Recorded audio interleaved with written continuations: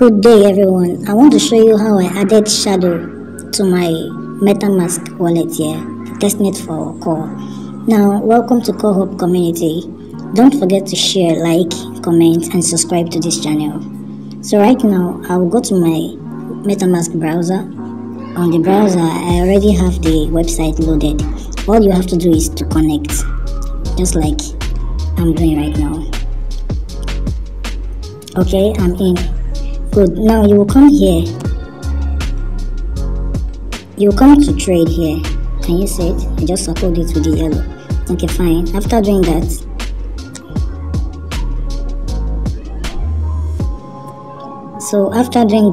now it opens.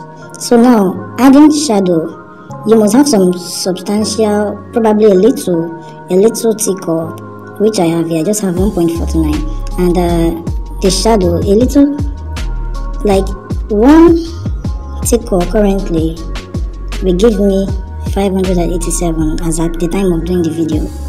It's volatile, it's not so it's not stable. Now I will come here to add it to my wallet.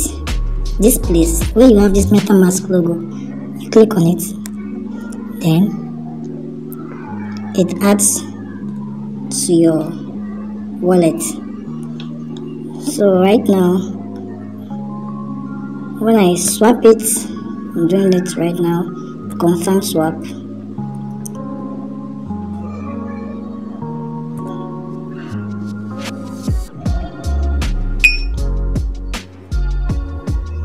Okay, it's almost there.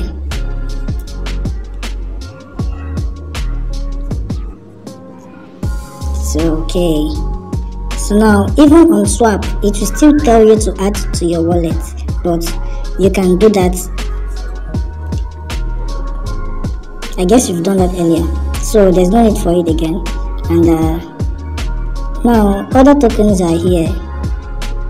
You can swap from tCORE to other tokens, just like I did here. You can see the other tokens. I swapped to USDT here. So by clicking on the Metamask, by clicking on this Metamask logo here, you add any token to your wallet. So that is it for now. Thank you for watching.